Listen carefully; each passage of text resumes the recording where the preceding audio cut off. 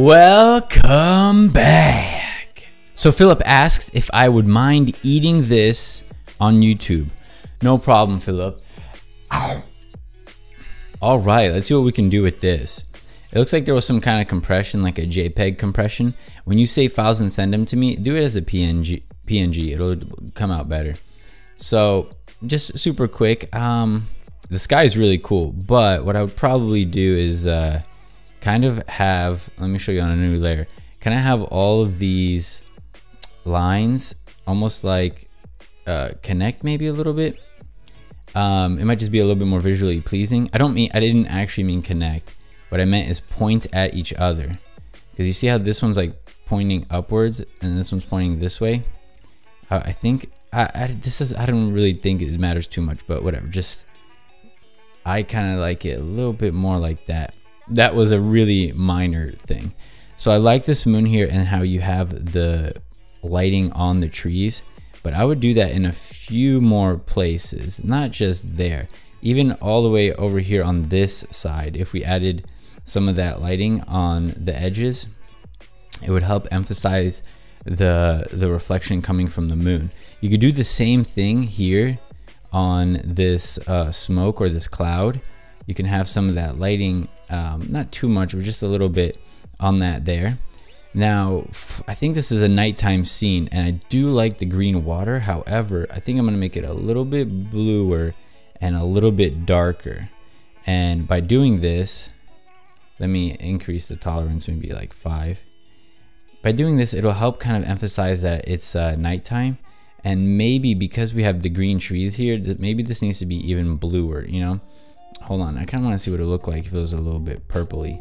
That, I think, has better color theory. I like this minor detail here for the wood. I think that, you know, just work on this a little bit more and give it some more of those some more of those lines for the wood. This blue now doesn't match, so let me just pick this, do something a little more like that. Maybe we need to make this like 10. Let's see. Okay, yeah, and then I'm gonna turn contiguous on. And then I'm gonna turn contiguous off, and now it'll affect all the colors in that entire canvas that are of that shade. I think the silhouette here is fine, but I wouldn't go all the way black. So maybe have it be like dark blue or dark green, you know, something like that. Okay, so those are some minor tweaks. Let's move on to the next artwork. Now this one's pretty darn good. If you want me to critique your artwork, follow and DM me on Twitter or join the Discord. There's a link in the description. Check out this sweet drawing by Sweet Cider. I like that shading. Okay, and let me pick something from here to critique. Whoa, that's pretty good. You know what? I'm gonna take on the challenge and critique this. These two pieces of wood here, they're a very similar color. So something that I would maybe try, let me make this a little bit bigger to show you guys. Something that I would maybe try, and this isn't necessary, let me duplicate this just in case I change my mind, is I would maybe give this a purple shade or just some other color. Give it some other hue. So the way I like to do that is I like to lower the opacity really, really low, and then click on it there. And now I can do it again. Wait, hold on, let me turn contiguous on so we can compare. No, actually, I'm gonna have that off.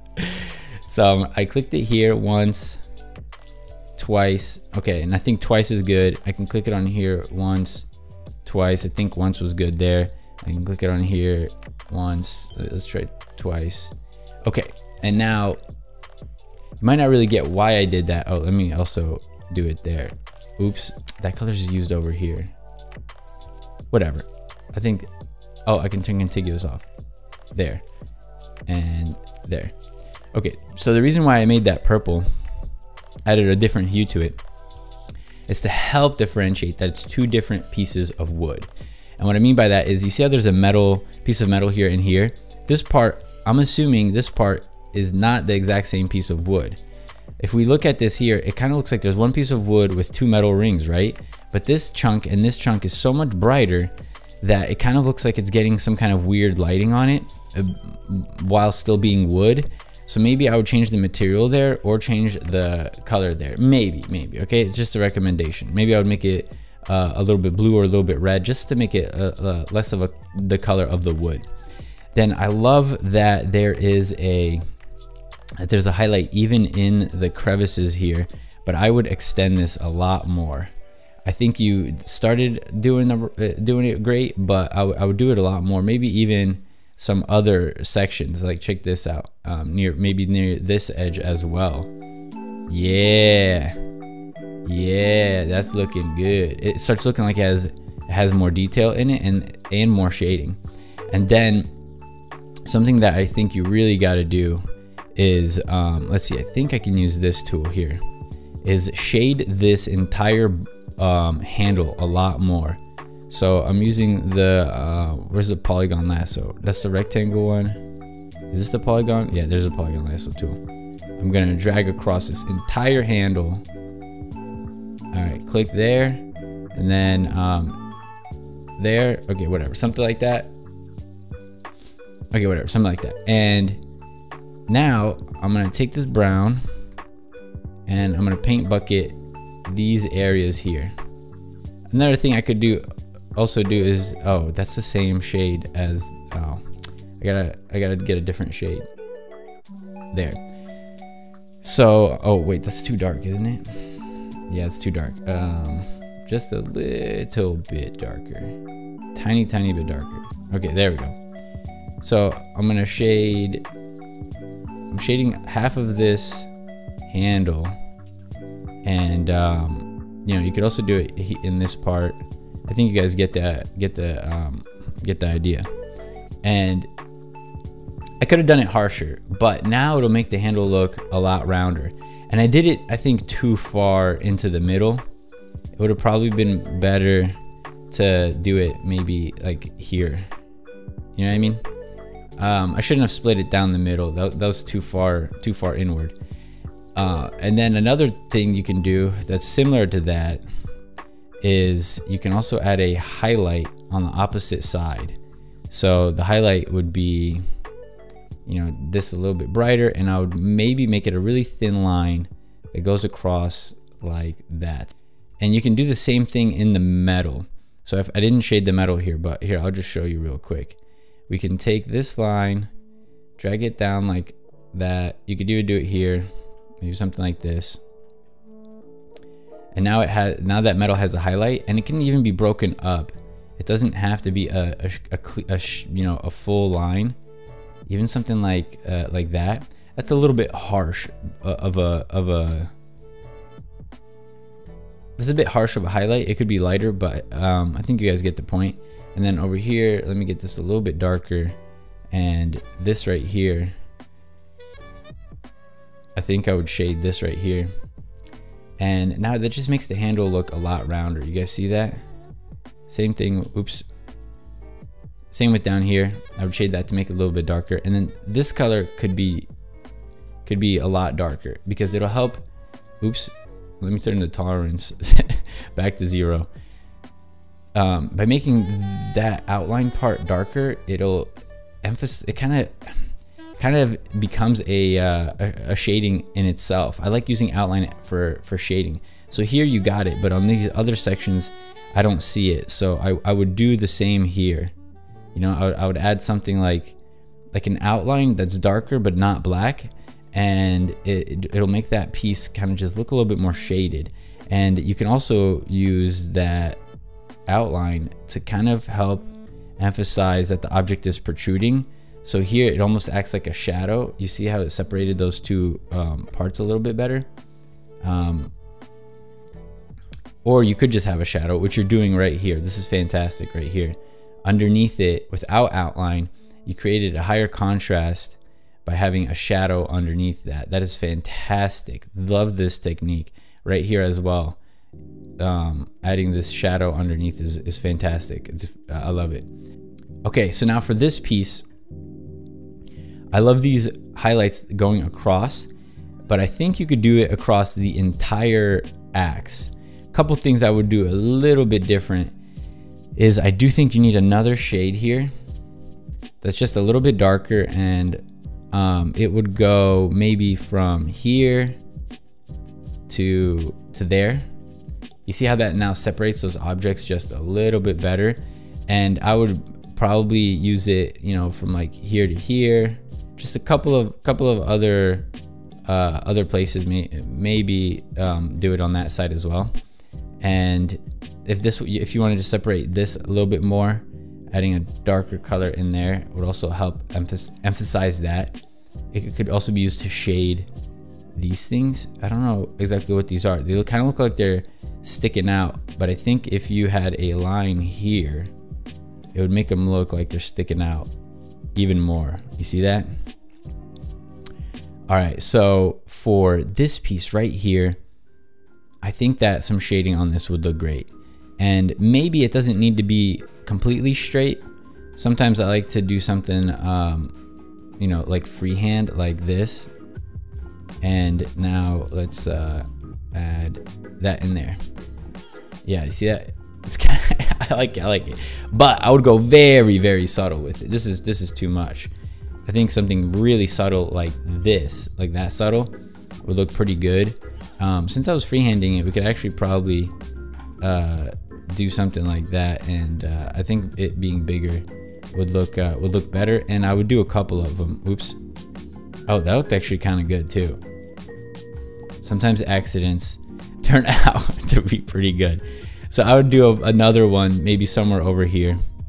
My lines aren't super good, but adding just a little bit of reflection in there, I think would make it look pretty awesome. And then to make stuff look really, really sharp, I do like to go all the way white. If I click this or even this, I can tell you didn't go all the way white. I would go all the way, and just to make it look like it has a really, really sharp edge, I would go ahead and put that right there and there. And now it just looks sharper, you know? That little edge right there makes it look sharper. I think that the details you have here are actually too dark. So I would lighten up these details because it almost looks like dirt or damage or dirt. Like let me show you what I mean.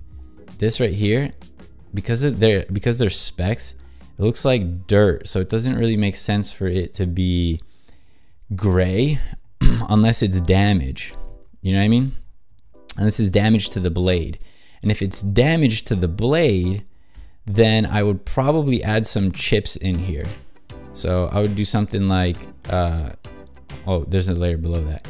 So to make it look like the blade's damaged, I think there's a couple ways we could do it. We could just have like this little triangle like that in the blade. You see that? And it looks like a chip. Or you could go and, wait, why is my eraser not working? Oh, it's all on one layer. Or we could go and really make it look like it's chipped like that. So I think that's a pretty fun way to do some damage. Also, since these are squares, that's what kind of makes them look more like dirt as well. If you made them a little bit more, you know, a little bit different shapes like that, it would look a little bit less like dirt chunks. They almost look like holes, you know what I mean? They almost look like holes in the, which it's fine if it was like bullet holes, but it kind of doesn't make sense for an axe.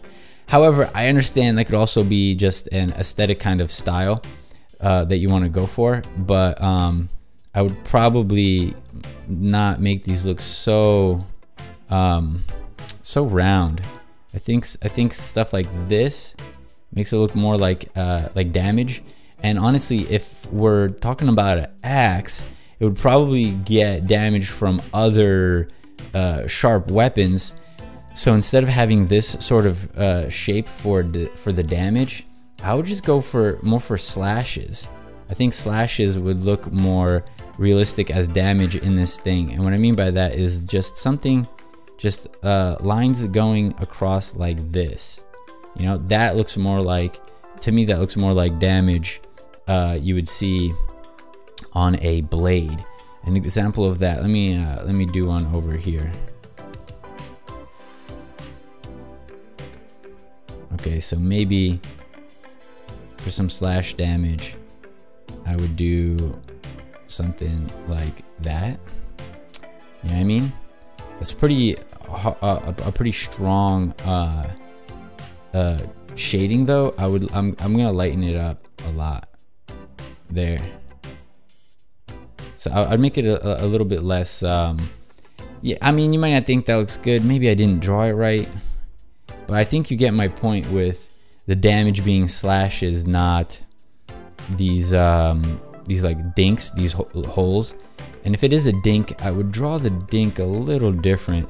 And look, it still looks cool. It still looks cool. I'm just pointing out something that, you know, something that I noticed. So I don't know. That's an okay looking slash. Another way to do the slash would be to kind of maybe have the center be a little bit more open.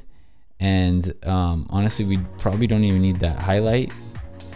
Maybe making it fade or having it sort of look like it trailed a little bit. Yeah, I like that. That looks like the slash is a little bit uneven, you know. Nah, not that. I think this is what I would go for, something like that. By the way, the software I'm using is called Sprite. There's a link in the description. I have a free to use art asset pack on itch, and you can follow me on there so you know when I update the sprite pack or release some free games. I was visiting my family in Slovakia, but I'm back now and I'll be uploading more frequently. Please, let's make it to that 100,000 subscriber mark this year. It would be a dream come true. I'm an indie game dev currently working on a game called The Last Phoenix, and I'm really gonna need your support on the Kickstarter so that I can stay independent and actually, you know, have a career. YouTube ain't paying the bills. Please follow the project. I think I need to get this number to like 400 or something before I launch the project, or else I'll fail as an indie game dev, as a YouTuber, and my mom will be right. I'll see you guys next time. A Dev Life. I want to thank my Patreon supporters. You guys are amazing. I see you, Bush, Corey F, Benjamin, pixelpete.